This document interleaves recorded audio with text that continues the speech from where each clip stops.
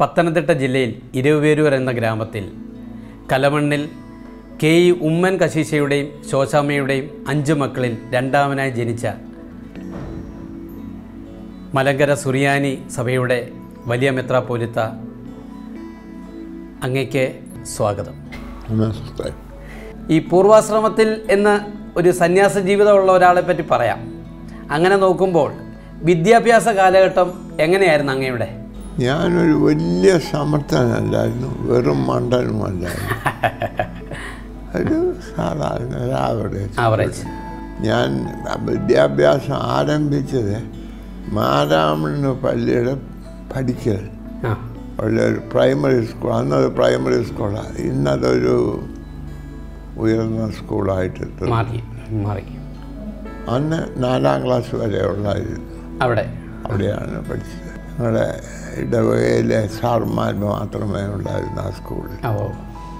അത് കഴിഞ്ഞിട്ട് ഞാൻ മിഡിൽ സ്കൂളിൽ, ഇപ്പോഴത്തെ ഹൈസ്കൂൾ സ്ഥിതി ചെയ്യുന്ന അവിടെ പഠിക്കാൻ പോയി. അന്ന് മിഡിൽ സ്കൂൾ, അതായത് പ്ലാറ്റ്ഫോം വരെയുള്ള. അന്ന് എൻ്റെ കൂടെ പഠിച്ചതിലൊരാളാണ് ആറന്മുള പൊന്നമ്മ. ഞാൻ പഠിക്കുമ്പോൾ ഞങ്ങളുടെ സ്കൂളിലെ ഒരു കുട്ടി നോക്കി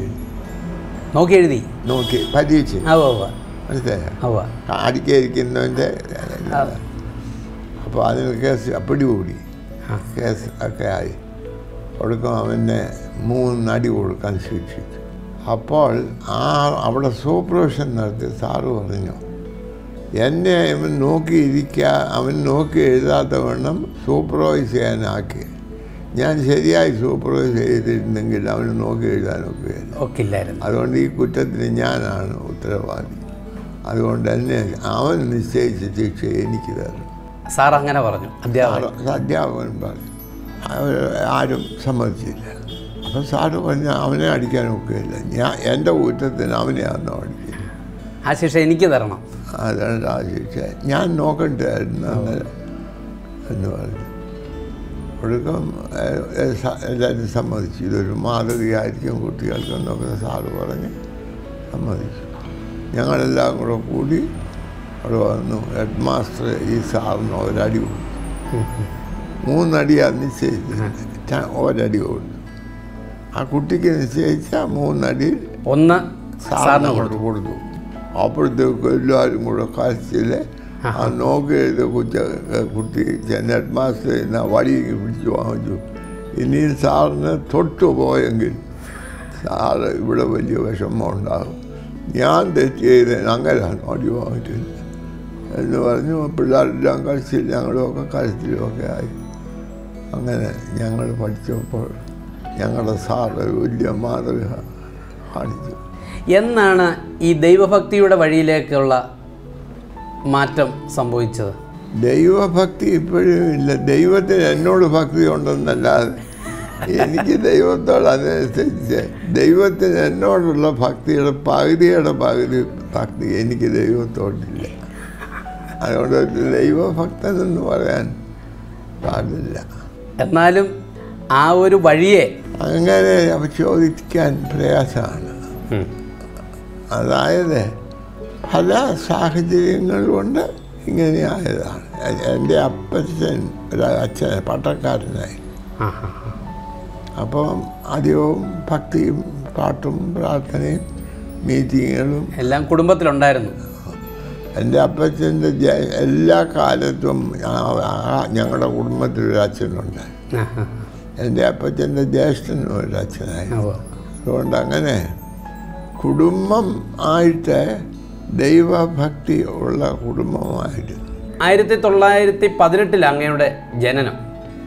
ആ 18 ജനനം എന്ന് പറയുമ്പോൾ സ്വാതന്ത്ര്യത്തിന് മുമ്പാണ്. അന്നത്തെ ഒരു മതപരമായ കാര്യങ്ങൾ, അതിലൂടെ ഉണ്ടായ മാറ്റങ്ങൾ, അതൊക്കെ ഒന്ന് പറയാൻ സാധിക്കുമോ? ഞാൻ ജനിക്കുമ്പോൾ ഈ സായിപ്പന്മാരാണ് ഭാരതത്തെ ഭരിക്കുന്നത്. എന്നാൽ കേരളം രാജാക്കന്മാരാണ് ഭരിക്കുന്നത്, സായിപ്പല്ല. സ്വാതന്ത്ര്യം ഒരു അളവിൽ സ്വാതന്ത്ര്യം അനുഭവിച്ച ഒരു ഗവൺമെൻറ്റിൻ്റെ കീഴിലാണ് വളർന്നു വന്നത്. ഞങ്ങളൊക്കെ പഠിക്കുമ്പോൾ അധ്യാപകരെ അനുസരിക്കുക, അധ്യാപകരെ ഞങ്ങളെ അടിക്കുക. ആ അധ്യാപകരടിക്കുന്നതിന് ഒരു പരാതിയും അപ്പനുമില്ല, അമ്മയ്ക്കുമില്ല, ഞങ്ങൾക്കുമില്ല. അവരും ചുമ്മാ ദേഷ്യത്തിന് അടിക്കുന്നവരല്ലേ. കുട്ടികളെയൊക്കെ നല്ല, ഞാൻ പറഞ്ഞില്ല, നല്ല മനസ്സിലാക്കി സ്നേഹത്തോടെയുള്ള പെരുമാറ്റമായിരുന്നു. അതെ, സ്വന്തം മാതാപിതാക്കളെക്കാൾ കൂടുതൽ കരുതൽ അധ്യാപകർക്കുണ്ടായിരുന്നു. ആ വീട്ടിലെ ഇപ്പം പിന്നെ ഞാൻ 2 അടി കൊടുത്തു എന്ന് പറഞ്ഞാൽ വീട്ടിലെ അമ്മച്ചി അങ്ങർക്ക് ഒരു കപ്പ് കാപ്പി കൊടുക്കും. ഇന്നാണ് അവനെ ദേഷ്യപ്പെട്ടാൽ പോലീസ് കംപ്ലൈൻറ്റാ. അതെ, എൻ്റെ അഭിപ്രായം ഞാൻ അടിക്കുന്നതിനോടും ശിക്ഷിക്കുന്നതിനോടൊക്കെ അനുകൂലിയായ ഒരാളാണ്. കേരളത്തിൽ മതപരമായ വിവേചനങ്ങൾ പല രീതികളിലുണ്ടായിരുന്നു. ആ രീതികളിൽ ഹൈന്ദവർ, ക്രിസ്ത്യൻ, മുസ്ലിം അങ്ങനെ പല രീതിയിൽ വേർതിരിക്കപ്പെട്ടു. നമ്മുടെയൊക്കെ പൂർവികർ എന്ന് പറയുമ്പോൾ ഹൈന്ദവരായിരുന്നു, ഹിന്ദു ഇതായിരുന്നു. അതെ, ആ ഒരു ജനറേഷനെ പറ്റി ഒന്ന് പറയാൻ സാധിക്കുമോ? ഈ മതങ്ങൾ മനുഷ്യനെ വേർപെടുത്തുന്നതല്ലായിരുന്നു. ഞങ്ങളുടെ പള്ളി ഉദാശ ചെയ്യുമ്പോൾ എല്ലാ ഹിന്ദുക്കളും ഒക്കെ കൂടെ കൂടി പോയി എന്നൊക്കെ പറഞ്ഞ് അങ്ങനെയായിരുന്നു. സൗഹാർദ്ദം ഉണ്ടായിരുന്നു, വലിയ സൗഹാർദ്ദം ഉണ്ടായിരുന്നു. അതുപോലെ ഈ അമ്പലത്തിൽ പല കാര്യങ്ങൾക്കൊക്കെ ഞങ്ങളും പോകായിരുന്നു. ഒരിക്കലും മതം വൈരാഗ്യത്തിനായി ഉപയോഗിച്ചിട്ടില്ല. ഇന്ന് മതത്തെ ഉപയോഗിക്കുന്നത് മനുഷ്യത്വം ഇല്ലാതാക്കാനാണ്. തിരുമേനിക്ക് ഇപ്പോൾ 98 വയസ്സായി എന്ന് പറയുമ്പോൾ മലയാളികൾക്കും കേരളത്തിലുള്ള എല്ലാവർക്കും ജാതിമത ഭേദമന്യേ എല്ലാവർക്കും സന്തോഷവും ആദരണീയനുമാണ് അങ്ങ്. ഇനി ഒരു ജന്മമുണ്ടെങ്കിൽ അടുത്ത കർമ്മം എന്തായിരിക്കും ചെയ്യുന്നതെന്ന് ദൈവം ചോദിച്ചു എന്നാണ് പറയുന്നത്. അതെന്താണ് അങ്ങയുടെ മറുപടി? എന്താണ് അതിന്? എൻ്റെ മറുപടി, എനിക്ക് ഈ ജന്മത്തിൽ ലഭിച്ചത് തന്നെ മതി. ഞാൻ വളരെ സന്തുഷ്ടനാണ്. എൻ്റെ അപ്പന്, എൻ്റെ അമ്മ, എൻ്റെ ജ്യേഷ്ഠന് അവരൊക്കെ ഇതാണ്. ഞങ്ങൾ അന്യോന്യം ഒക്കെ സ്വീകരിക്കും. ഞാൻ മിഡിൽ സ്കൂളിൽ പഠിക്കുമ്പോൾ എൻ്റെ കൂടെ പഠിക്കുന്ന ഒരു പാട്ടർക്ക് കുട്ടി പാട്ടർ കുട്ടിക്ക് പ്രാന്ത്. ഞാൻ അയാളെ കാണാൻ ചെന്നപ്പോൾ അയാൾ പറഞ്ഞു, എടാ നിൻ്റെ സോക്കേട് എനിക്കും വന്നടാന്ന് പറഞ്ഞു. ഞാൻ പറഞ്ഞു, എന്നെ ഇങ്ങനെ ആമത്തിലിട്ടിട്ടില്ല, അത് നിനക്ക് കെൽപ്പില്ലാത്തതുകൊണ്ടാന്ന്. അപ്പം സന്തോഷം. അപ്പം ഞാൻ വീട്ടിൽ വന്ന് പറഞ്ഞു, അപ്പം എൻ്റെ ജ്യേഷ്ഠൻ പറഞ്ഞു, അവൻ്റെ സോക്കേടെല്ലാം പോയതോടെ അവൻ സത്യം പറഞ്ഞല്ലോ. സത്യം തിരിച്ചറിഞ്ഞത്. അതായത് എന്നെ ഭ്രാന്തനാണെന്ന് പറഞ്ഞതെന്നറിഞ്ഞപ്പോൾ എൻ്റെ സഹോദരന് പിണക്കമല്ല, അവനറിയാം ഇവന് സ്നേഹമുണ്ട് എന്നാൽ അവന് ഭ്രാന്തായപ്പോൾ ഇങ്ങനെ പറഞ്ഞതാണ്. അതുപോലെ ഞങ്ങൾ ആ കുടുംബങ്ങളൊക്കെ, എൻ്റെ അപ്പുറത്തൊരു ഭട്ട് ഉണ്ടായിരുന്നു. അയാൾ വളരെ സാധുവാ, പപ്പടം ഉണ്ടാക്കി വിറ്റ് ജീവിക്കും. അയാൾ പഠിക്കാൻ പ്രയാസമുണ്ടാകും. അപ്പോൾ അപ്പച്ചൻ പറഞ്ഞു, ഇയാളെ പുസ്തകവും കാര്യവും ഒക്കെ എൻ്റെ മകൻ്റെ അത് ഉപയോഗിച്ചോട്ടെ, ഞങ്ങൾ തൊട്ടടുത്ത്. അപ്പോൾ അത് വന്ന് പഠിച്ചോണം, വായിച്ചോണം, പഠിച്ചോണം എല്ലാം ചെയ്യും. അപ്പോൾ അയാൾ വന്ന് പഠിക്കും. ഒന്നിൽ അവിടെ കിടന്ന് തുടങ്ങാം, അല്ലെങ്കിൽ തിരിച്ചയാളുടെ വീട്ടിൽ പോകാതെ അടുത്ത വീട്. അങ്ങനെ പഠിച്ചു. എന്നാൽ ഞാൻ പറയും, എൻ്റെ അപ്പൻ നിന്നോട് മര്യാദ കാണിച്ചില്ല, നീ എന്നോട് മര്യാദ കാണിച്ചു. അവിടെ ചോദിച്ചാൽ അതെന്നാ നീ അങ്ങനെ പറയാൻ കാര്യം? ഞാൻ പറയും, നിനക്ക് 65 മാർക്ക് കിട്ടി, എനിക്ക് 55 കിട്ടിയുള്ളൂ. അപ്പോൾ എൻ്റെ അപ്പച്ചൻ എന്നെ വഴക്ക് പറഞ്ഞു, അവിടെ വന്ന് നിനക്ക് ഇത്രയും സൗകര്യമൊക്കെ ഉണ്ടായിട്ടും നീ ഇത്രയല്ലേ മേടിച്ചുള്ളൂ, മറ്റവന് മുകളിൽ വാങ്ങിച്ചു. അങ്ങനെ അതുകൊണ്ട് എനിക്ക് 2 അടി കിട്ടി. നീ നന്നായിട്ട് പഠിച്ചതുകൊണ്ട് എനിക്ക് 2 അടി കൂടുതൽ. അപ്പൻ നിന്നെ സഹായിച്ചതിന് എനിക്ക് 2 അടി എന്ന് പറഞ്ഞു. അതൊക്കെ എന്നിട്ട് അങ്ങനെ നമ്മുടെ NSS കോളേജിലെ മലയാളം പ്രൊഫസറായി. ഞാൻ ആ കോളേജിൽ ഒരു മീറ്റിങ്ങിന് പോയപ്പോൾ അങ്ങനെ പ്രിൻസിപ്പലിനോട് പറഞ്ഞു ആ ബിഷപ്പിനെ എനിക്ക് വെൽക്കം ചെയ്യണം. എന്നിട്ട് അദ്ദേഹം പറഞ്ഞു, ഈ ബിഷപ്പിൻ്റെ പിതാവ് എൻ്റെ അയൽവാസി ആയിരുന്നില്ലെങ്കിൽ ഞാനിന്ന് നിങ്ങളെ പഠിപ്പിക്കാൻ സാധിക്കുകയില്ല. അദ്ദേഹത്തിനുള്ള നന്ദി തുറന്ന് പറയാൻ ആരും സാധാരണ ഞാൻ എന്നെ മറ്റൊരാൾ പഠിക്കാൻ സഹായിച്ചാന്നൊന്നും പറയില്ല. അങ്ങനെ അത് അഭിമാനവുമായിട്ട് മൈക്കിൽ കൂടെ എല്ലാവരും കേൾക്ക പറയുകയാണ്. അത് അന്ന് അങ്ങനെയായിരുന്നു. മറ്റൊരുത്തൻ സഹായിക്കുന്നത് കരുതുന്നത് അതൊക്കെ അവൻ്റെ അന്തസ്സ്, അല്ലാതെ സഹായിക്കപ്പെടുന്നവനല്ല. സഹായിക്കുന്നവനാണ് അഭിമാനമാകുന്നത്. തൻ്റെ ജീവിതത്തിൽ ഇപ്പം ഞാൻ മുമ്പേ പറഞ്ഞ പോലെ EV കൃഷ്ണപിള്ളയോ അദ്ദേഹത്തിൻ്റെയോ അല്ലെങ്കിൽ കുഞ്ഞൻ നമ്പ്യാരുടെയൊക്കെ ഫലിതങ്ങൾ കേട്ടും വായിച്ചുമൊക്കെ ഉള്ള ഇതുണ്ട്. അതൊക്കെ തൻ്റെ ജീവിതത്തിലെ ഈ നർമ്മഭാവങ്ങളിൽ എവിടെയെങ്കിലും ഒരു ഇൻസ്പിറേഷൻ ഉണ്ടാക്കിയിട്ടുണ്ടോ? എന്നെപ്പോലെ എന്നിനോട് കടം വാങ്ങിച്ചിട്ടുള്ള ആൾ ലോകത്തിൽ ആരുമില്ല. എന്താ എല്ലാം EV കൃഷ്ണപിള്ളയുടെ എഴുത്തുകളും മറ്റുമൊക്കെ എനിക്ക് കുഞ്ഞൻ നമ്പ്യാരുമൊക്കെ അവരെയൊക്കെ ഞാൻ എൻ്റെ അപ്പനേക്കാൾ സ്നേഹിക്കുന്നു എന്ന് പറഞ്ഞാൽ അപ്പൻ മരിച്ചു പോയിട്ടുണ്ടെങ്കിൽ പേടിക്കാതെ പറയാം. ഞാൻ എല്ലാ മനുഷ്യരെയും ബഹുമാനിക്കുന്നവരാണ്. അപ്പോൾ അതുകൊണ്ട് മറ്റു മനുഷ്യരുടെ നന്മ നമുക്ക് കാണാൻ സാധിച്ചാൽ നമ്മളെപ്പോഴും സന്തുഷ്ടരായി.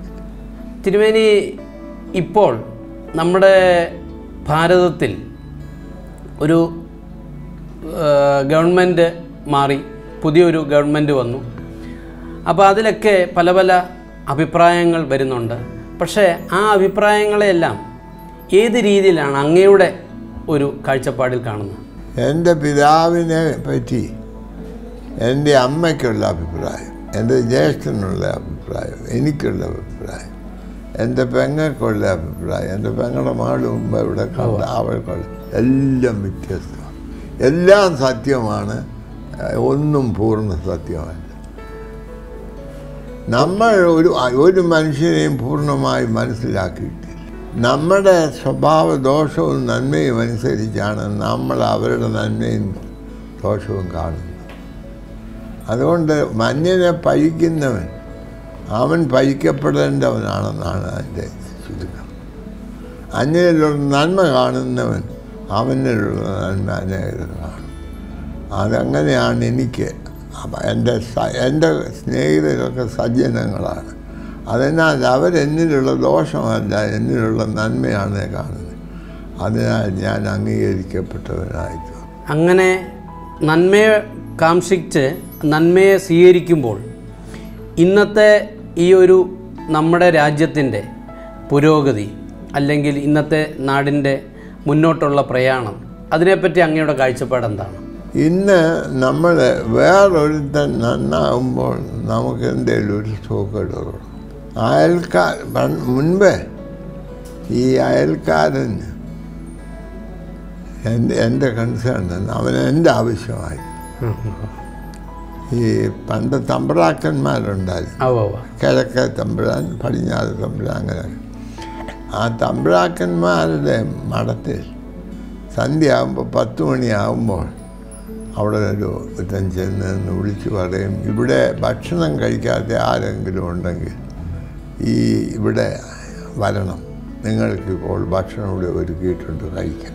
അങ്ങനായിരുന്നു അവിടെ പാരമ്പര്യം. എന്നാൽ കുറച്ച് കഴിഞ്ഞപ്പോൾ ഈ തമ്പ്രാക്കന്മാരുടെ കൊച്ചു തമ്പ്രാക്കന്മാർ സമർത്ഥന്മാരായി. അവർ പറയും, നിങ്ങളിൽ ആരെങ്കിലും ഭക്ഷണം കഴിക്കാതെ ഉണ്ട്, പടിഞ്ഞാറെ തമ്പുരാൻ്റെ അവിടെ ചെന്നാൽ നിങ്ങൾക്ക് കിട്ടും. പടിഞ്ഞാറ് തമ്പുരാൻ പറയും, നിങ്ങളിൽ ആരെങ്കിലും ഭക്ഷണം കഴിക്കാനുണ്ട്, കിഴക്കേ തമ്പുരാൻ്റെ അവിടെ ചെന്നാൽ കിട്ടും. അവനും കിട്ടുകയില്ല, അവർക്കും കിട്ടുകയില്ല. അങ്ങനത്തെ നിലയായി. മറ്റേത് ഈ തമ്പ്രാക്കന്മാരുള്ള കാരണത്താൽ ആരും ആ ഗ്രാമത്തിൽ പട്ടിണി കിടക്കില്ല. അത് പോയി. ഇന്ന് മറ്റുള്ളവനെ പട്ടിണി ഇടുന്നതാണ് ഭാഗ്യമായി കരുതുന്നത്. ഒരു ഹൈന്ദവ സംസ്കാരത്തിൻ്റെ ഒരു മൂല്യം നമ്മുടെ ഇവിടുത്തെ മറ്റുള്ള മതവിഭാഗങ്ങൾക്ക് അവർ സ്വീകരിക്കാൻ തയ്യാറായിട്ടുണ്ടല്ലേ? ഹൈന്ദവ സംസ്കാരം ഞങ്ങളെന്നും സ്കൂളിൽ പാടുന്നത് ഒരു ഹൈന്ദവ ആരാധനാ ഗീതമാണ്. ഞങ്ങൾ ക്രിസ്ത്യാനിയുടെ സ്കൂളാണ്.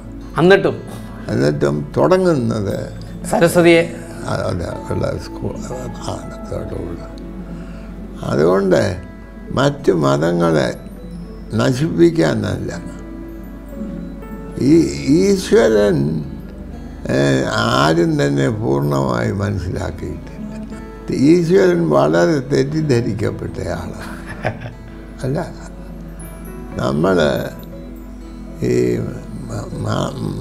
ഈശ്വരനെ നമ്മളാണ് നിശ്ചയിക്കുന്ന ആരാണ്. ഈശ്വരൻ നമ്മളെ വളർത്തുകയല്ല, നമ്മൾ ഈശ്വരനെ വളർത്തുന്നവരായി തീർന്നുപോയി. മുൻപ് അങ്ങനെയല്ല. ഈശ്വരൻ സമൂഹത്തെ വളർത്തുകയും അംഗീകരിക്കുകയും ചെയ്യുന്നവരായി. ഇന്ന് സമൂഹത്തെ ഈശ്വരനെ നമ്മളാണ് വളർത്തിക്കൊണ്ടിരിക്കുന്നത്. ഈ മതസ്പർദ്ധയൊക്കെ അതുകൊണ്ടാണോ ഇപ്പോൾ വളർന്നുകൊണ്ടിരിക്കുന്നത്? അതെ, എന്നാൽ എൻ്റെ അഭിപ്രായം അതാണ്. മതസ്പർദ്ധ എന്നിൽ നിന്ന് വ്യത്യസ്തമായ അഭിപ്രായം നല്ലതാണ്. ഞാൻ പറയുന്ന എൻ്റെ കുടുംബത്തിൽ എൻ്റെ ജ്യേഷ്ഠൻ ഞാനും തമ്മിൽ അഭിപ്രായ വ്യത്യാസമുണ്ട്. എൻ്റെ പിതാവ് അച്ഛൻ പട്ടക്കാരനായിരുന്നു, ഞാനും ഒരു എന്നാൽ ദൈവത്തെ പറ്റിയുള്ള ധാരണയിൽ എൻ്റെ പിതാവും ഞാനും തമ്മിൽ വ്യത്യാസമുണ്ടായി. അത് ഞാൻ പിതാവിൽ പറഞ്ഞതുപോലെ മാത്രം ഞാൻ പറയണു എന്നൊരു പിതാവ് നിർബന്ധിച്ചില്ല. അതൊന്നും വ്യത്യാസമാണ് നമുക്ക്. അതായത് നമുക്ക് മറ്റുള്ള വ്യത്യസ്തമായി ചിന്തിക്കുന്ന ആളിനെ അംഗീകരിക്കാനും അവൻ പറയുന്നത് എന്താണെന്ന് ഗ്രഹിക്കാനും നമ്മൾ ശ്രമിക്കണം. നമ്മളുടെ ചിന്തയിൽ നിന്ന് വ്യത്യസ്തമായവരുടെ ചിന്ത നമ്മൾ പാഴെ തള്ളിക്കളയാണ്. അങ്ങനെയല്ല, അവൻ പറയുന്നത് എന്താണ് എന്ന് മനസ്സിലാക്കാനായിട്ട് ശ്രമിക്കണം. വലിയ മെത്രാപ്പോലിത്ത പദവിയിൽ അങ്ങ് ഇപ്പോൾ നിൽക്കുന്നു. പക്ഷേ അങ്ങ് മെത്രാപ്പോലിത്തയായിരുന്നു. ശരിക്കും മലങ്കര സുറിയാനി സഭയും മറ്റുള്ള സഭകളുമായും ചെറിയ അഭിപ്രായ വ്യത്യാസങ്ങളുള്ള കാലത്താണ് അങ്ങ് ആ പദവിയിലിരുന്നത്. അതിനെ ഒരു പരിധി വരെ ഒന്ന് പരിഹരിക്കാൻ അങ്ങക്ക് സാധിച്ചിരുന്നു? വലുതായിട്ട് സാധിച്ചു. എന്നാൽ അത് ശരിയല്ല എന്നുള്ള അഭിപ്രായം എനിക്കുണ്ടെന്ന് മറ്റുള്ളവരെ മനസ്സിലാക്കാൻ സാധിച്ചു. എന്നാൽ അവരെ രൂപാന്തരപ്പെടുത്താൻ എനിക്ക് സാധിച്ചിട്ടില്ല. നമ്മളെ എതിർക്കുന്നവൻ എന്ത് കാരണത്താലാണെന്നുള്ളത് മനസ്സിലാക്കണം. അതാണ് ദാറ്റ്സ് റൈറ്റ്. അവൻ പറയുന്നത് എന്താണെന്ന് മനസ്സിലാക്കണം. നമുക്ക് പലപ്പോഴും അവൻ പറയുന്നത് തെറ്റിദ്ധരിക്കുകയാണ് ചെയ്യുക. അങ്ങക്ക് അത് ഒന്ന് ക്രമപ്പെടുത്തിയെടുത്തി ഒരുമിപ്പിക്കുവാൻ സാധിക്കാൻ പറ്റില്ലായിരുന്നോ? ഇല്ല. കാര്യം സമൂഹത്തെ നയിക്കുന്ന ആളുകൾ അവർക്കറിയാം, സമൂഹത്തിനറിയാൻ പാടില്ല എന്നാണ്. പ്രൊഫസർ സി വി രാമൻ എന്ന് പറഞ്ഞ് അദ്ദേഹത്തെ ഞാനൊരിക്കൽ കാണാൻ എൻ്റെ ഒരു സ്നേഹിതൻ, അദ്ദേഹം പഠിപ്പിക്കുന്ന എൻ്റെ ഒരു സ്നേഹിതനോടുകൂടെ പോയി. ഞാൻ പറഞ്ഞു, സാറേ, ഞാനൊരു ഗ്രാമവാസിയാണ്, ഞാൻ സയൻസ് ഒന്നും പഠിച്ചിട്ടില്ല, ഞാൻ ധനതത്വശാസ്ത്രമാണ് പഠിച്ചത്. സാറിൻ്റെ ഈ രാമൻസ് ഇഫക്റ്റ് എന്ന് പറയുന്ന അതിനാണല്ലോ നോബൽ പ്രൈസ് കിട്ടി. അതിനെപ്പറ്റി സാറ് 3-4 വാചകം എന്നോട് പറയണം. എന്തിനാണെന്ന് ചോദിച്ചാൽ സാറ് പറയുന്ന ഒന്നും എനിക്ക് മനസ്സിലാകത്തില്ല. എന്നാൽ എനിക്ക് പറയാം, പ്രൊഫസർ സി വി രാമൻ സാറുമായിട്ട് ഞാൻ ലൈറ്റിനെ പറ്റി സംസാരിച്ചുകൊണ്ടിരുന്നപ്പോൾ അപ്പോൾ എൻ്റെ അയൽവക്കത്തുള്ള ഇവനാരാ പുള്ളി, അദ്ദേഹവുമായിട്ട് സംസാരിക്കത്തക്ക ലൈറ്റിനെ മുട്ടകനാണല്ലോ എന്ന് പറഞ്ഞു.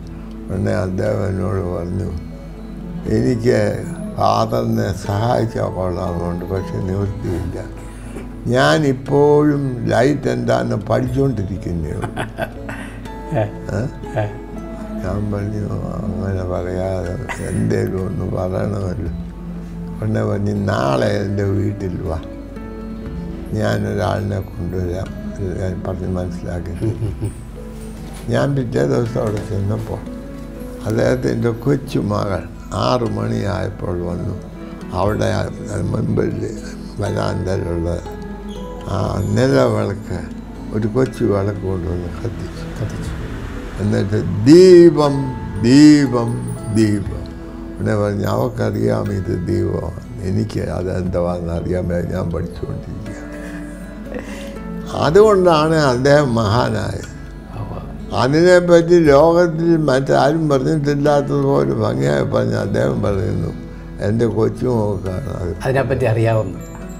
എനിക്കിപ്പോഴും പഠിച്ചുകൊണ്ടിരിക്കുകയാണ്. അത് ഞാനിപ്പോഴും പഠിച്ചുകൊണ്ടിരിക്കുന്നു. അവളെ അസർത്ത് ചെയ്ത് പറഞ്ഞത് ദീപം, ഇതാണ് ദീപം. ജീവിതത്തിൽ പല രീതിയിലുള്ള അനുഷ്ഠാനങ്ങൾ ഹൈന്ദവർക്കും ഇസ്ലാമിനും ക്രിസ്ത്യനും എല്ലാം ഉണ്ട്. ഈസ്റ്ററുണ്ട്, കാര്യങ്ങളുണ്ട്, ഇതൊക്കെയുണ്ട്. പക്ഷേ ക്രിസ്തുമസ് എന്ന് കേട്ടാൽ ലോകത്തുള്ള എല്ലാവരും യേശുവിൻ്റെ ആ ഒരു ദിനത്തിൽ എല്ലാവരും ഒരുപോലെ ആഘോഷിക്കുന്ന ഒരു ആഘോഷമാണ്. ഈ ദിനങ്ങളിൽ അങ്ങയ്ക്ക് എന്താണ് ഈ വർഷം ക്രിസ്തുമസ് സന്ദേശമായി നൽകാനുള്ളത്? യേശു ക്രിസ്തു ലോകത്തിൽ ജനിച്ചപ്പോൾ ദൂതന്മാരെ ആകാശത്ത് നിന്ന് സർവ്വജനത്തിനും മഹാസന്തോഷമുണ്ടാക്കിയാണ്. മനുഷ്യന് വേണ്ടിയത് എല്ലാവർക്കും സന്തോഷവും സമാധാനവും സംതൃപ്തിയും ഉണ്ടാകും. അതെല്ലാവർക്കും വേണം. നമുക്ക് ഇന്ന് പലർക്കും ഉള്ളത് എനിക്ക് വേണം, മറ്റവന് കിട്ടരുത്. ലോകത്തിൽ എന്നേക്കാൾ വലിയൊരു ധനമാനം ഉണ്ടാകുമ്പോൾ എനിക്ക് എന്തേലും ഒരു സുഖക്കേടുള്ളൂ. അങ്ങനെയല്ല, മറ്റുള്ളവൻ ഉയരുമ്പോൾ ഞാനും കൂടെ ഉയരും എന്ന് ചിന്തിക്കണം. അത് മറ്റവൻ ഉയരുന്നത് അതാവശ്യമാണ്. മറ്റുള്ളവരുടെ ഉയർച്ചയിൽ നമ്മൾ ആത്മസംതൃപ്തി കണ്ടെത്തണം. അത് നമ്മുടെയും കൂടെ ഉയർച്ചയായിട്ട് നമ്മൾ കാണാൻ സാധിക്കണം. ക്രിസ്മസിന് ദൂതന്മാർ പറഞ്ഞത് സർവ്വജനത്തിനും മഹാസന്തോഷം. അങ്ങനെയുള്ള മഹാജനങ്ങൾക്കും ഒരേ രീതിയിലുള്ള മഹാസന്തോഷങ്ങളും സമാധാനവും ഉണ്ടാവുന്ന ഒരു കാലം നമുക്കും സംജാതമാവട്ടെ എന്ന അങ്ങയുടെ ആശീർവാദം, അങ്ങയുടെ വിലപ്പെട്ട ഈ നൽകിയ സമയങ്ങൾക്ക് വീണ്ടും വീണ്ടും കൃതജ്ഞത അറിയിച്ചുകൊണ്ട് ഈ വാക്കുകൾക്ക് 1000 നന്ദി പ്രകാശിപ്പിച്ചുകൊണ്ട് നിർത്തുന്നു. നന്ദി, നമസ്കാരം. ഞാനും അത് തന്നെയാണ് പറയാൻ പോകുന്നത്. അതായത് എന്നെ ലോകം അറിയാൻ എനിക്ക് വേണ്ടി പണം മുടക്കി സമയം ചിലവഴിച്ച് ഇവിടെ വന്ന് എന്നെപ്പറ്റി ഭൂലോകത്തോടെ ഉള്ളതും ഒരർത്ഥത്തിൽ ഇല്ലാത്തതുമായ ഗുണങ്ങൾ കാണിച്ച് എന്നെ അങ്ങയുടെ മനസ്സ്, വിശാലമായ മനസ്സ്, ലോകത്തെ പറ്റിയുള്ള വലിയ ചിന്ത, അതാണ്. ഇങ്ങനെ നമ്മൾ രണ്ടുപേരും ലോകത്തിൽ ഇതേ മനോഭാവം ലോകത്തിന് നൽകുകയാണെങ്കിൽ ലോകം അനുഗ്രഹിക്കപ്പെടും. ഈശ്വരൻ ആശീർവദിക്കട്ടെ എന്ന് പ്രാർത്ഥിച്ചുകൊണ്ട് എൻ്റെ വാക്കുകൾ